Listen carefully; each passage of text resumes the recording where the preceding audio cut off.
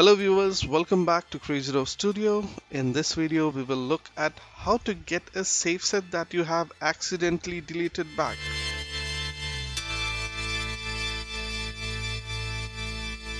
Now let's look at a scenario where you have been assigned the task to delete save set from the network media database. Now you have figured out a way to do it more easily using the nsrmm command, and you are going to put it into a loop, a for loop, and going to run it so that it runs on its own. And once it completes, you will be able to go ahead and update the status that everything is deleted.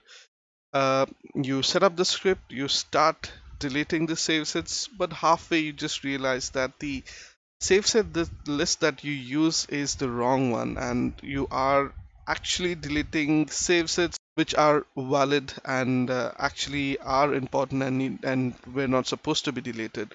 Now you panic and you just are not able to figure out what exactly to do. So, well, this video is exactly for you. So there is a condition that you need to have in your favor in order to get a save set that was deleted back, uh, which is that the cleaning on the data domain should not have been run once the deletion is completed. So now the data domain is unique compared to other medias, because or it is quite common for file type devices, to be honest, wherein if you delete a particular save set, then on the data domain there is no reference for the files associated with that save set, and that is when the data domain moves this data into the cleanable slot on itself. And whenever the cleaning runs, that is when these files are purged out and the rest of the files are again rearranged into the containers, and whatever network it does to whatever data domain does to maintain its file system and speed. So now let's assume that the cleaning has not run and that particular condition is favorable, is in your favor. And what would be the next step? So the next step is to run the scanner, because scanner is the only command that is going to go and read from the target device.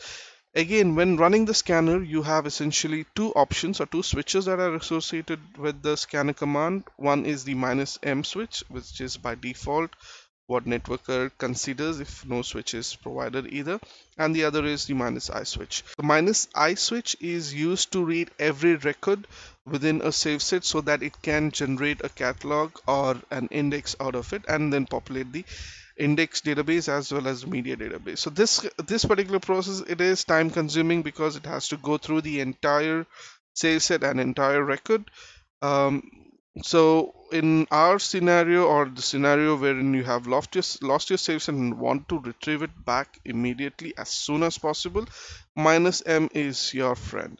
So -m is used to get the media database record only. It does not go and check every record within the save set to generate and update the index or the catalog of that particular client. It only tries to scan the media and look for only save sets.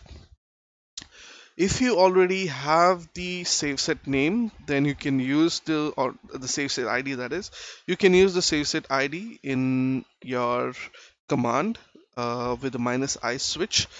But if in case there are a lot of save sets that you have actually deleted by mistake, then I would recommend you to skip out the -s switch and just run the scanner -m on the entire device, so that all the save sets whichever are not in the media database are discovered, and an entry is made into the media database. So once an entry is made into the media database, then there is a reference to those files, and data domain will move them back to a valid state and will not be cleaning it out whenever there is a clean cycle run. So if you have not disabled the auto clean on your data domain, do it immediately as soon as this scenario hits you, so that you do not lose the files which have lost the references on the data domain. So let's go ahead and generate such a scenario on our demo or test environment here. I already have a couple of backups running.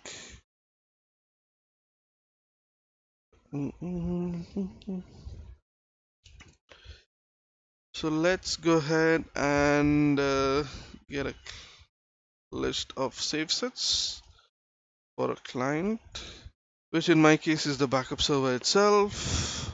Now we have all these backups. I'm interested only in CB backup, so let's go ahead and generate a scenario wherein I have deleted this particular save set, and I'm just going to copy the save set for my reference here. Okay, and to delete the save set, it is pretty simple, right? So you just have to run nsr -d. I need the clone ID for this, so first let me get the clone ID for this. -d s, this one, slash this one. Console is a little slow, so you might not be see it right away. I say yes. It's completed. Let me clear the screen so that I can move to the top. Run the mminfo command again, and you will see that there is no matches found for this query. Now, the first thing you go and do is disable the auto cleaning. So I have my data domain in here. So let's go ahead and log into the data domain.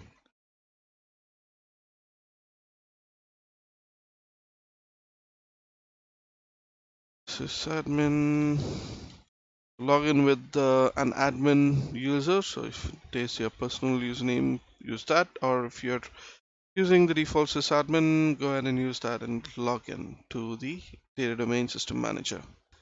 So to disable the cleaning, go to data management, file system, go to settings, under cleaning. Okay, on the cleaning console, under frequency, click on never and save. Now you have disabled your auto cleaning on the data domain, and the next step would be to come back to your network server and to get back your save set. So to check the name of your device, you can use the nsrmm command. So this is the device name, and we are going to use the scanner command with -m switch.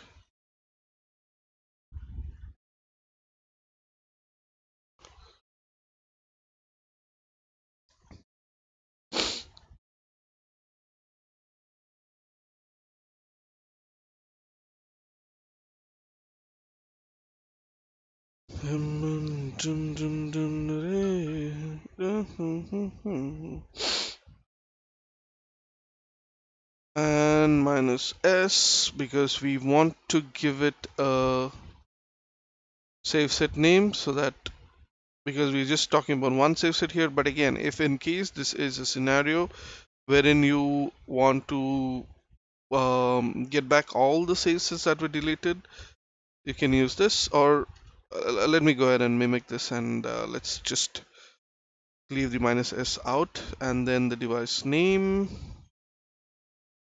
leave this, and let the scanner run. So depending on the size of your device, it take anywhere from 5 minutes to an hour. It usually does not take a very long time even if you have multi-terabyte data on your data domain.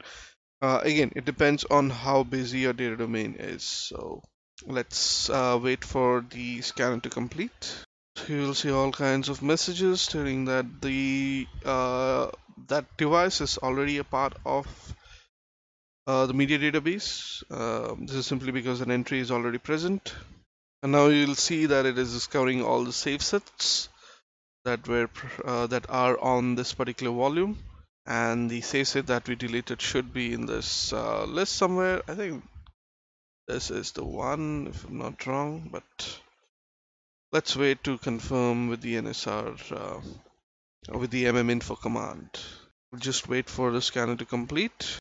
Okie dokie, the scanner is completed, and now let's go ahead and you check the mminfo command that we had earlier, just to make sure that our save set is back.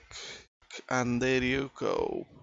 So you'll see that it is in a CR mode because we have, as you remember, just run the scanner with the -m switch, which generates only the media database information and not the index or the catalogs. To get the indexes back, you can either run the nsr ck-l7 to restore the indexes from index backup, or if in case there are no index backup, then your only option is to run the scanner again, this time with the -I switch, but you have ample time to do this because your saveset is in no more risk of getting purged out completely. For more information about restoring your indexes or making your recoverable saveset, that is the CR state, to a CB state, which is a browsable state, you can refer to the previous video. The link to that video is in the description. Thanks for sticking with me till the end of this video. I hope you found this useful.